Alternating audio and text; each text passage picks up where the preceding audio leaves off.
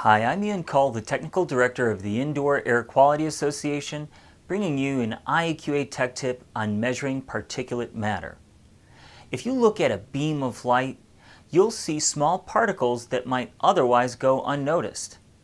You might be surprised to find out that for every one particle you can see in that beam of light, there are more than 1 million particles that are too small to resolve with your naked eye. Is there a way to enumerate the small particles in the air? Yes, there's two common methods in the field of indoor air quality. The first method measures the mass of particles per volume of air using a device such as a light scattering photometer. These devices will use nozzles or cyclones to limit the size of particles that get enumerated.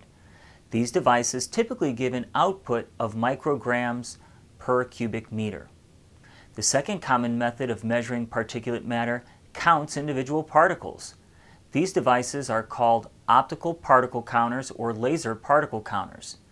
These devices typically have multiple channels, so they differentiate and count particles in separate size groups, helping you to identify a potential source. Neither of these methods actually tells you the particle's composition. It might be a grain of pollen, or it might be mineral dust from the ground outside the building. Both types of devices can provide a general indication of indoor air quality and the effectiveness of filtration.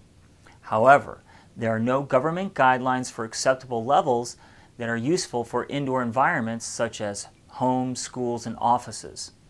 The EPA has outdoor air quality standards and OSHA has occupational limits, but take care before you apply these numbers to the indoor air of a home, for example. If you'd like to learn more about particulate matter and how to measure it using light scattering photometers and optical particle counters, I recommend you take the class titled Measuring Particulate Matter found in the IAQA University. Visit the IAQA website for more information.